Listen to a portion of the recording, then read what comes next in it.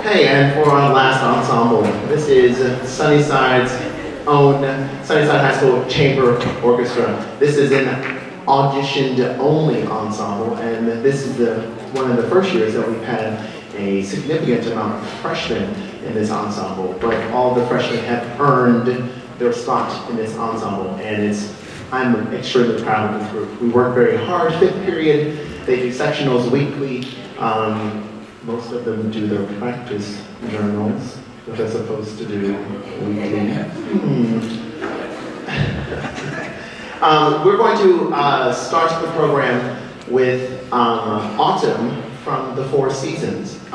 This is, I think it's pretty well known, and we actually have two soloists for that. That'll be Wilson Trammell and Naomi. Second of the program is Hymn and Fuguing Tune on a theme of Middlebury. Let's make sure I get the actual title right.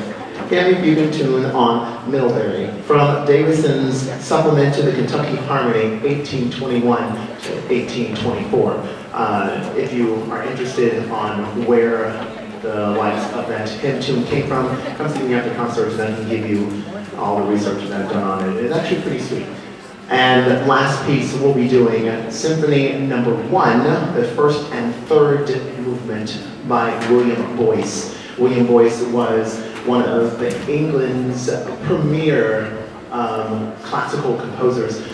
You can basically consider him the English Mozart. And England doesn't really have a lot of people they talk about in the classical era, so this is actually kind of special and kind of nice. And the orchestra has done an extremely, very amazing job of running the piece. So without further ado, I'd like to introduce our concertmaster for the Sunnyside High School Chamber Orchestra, Wilson Trammell.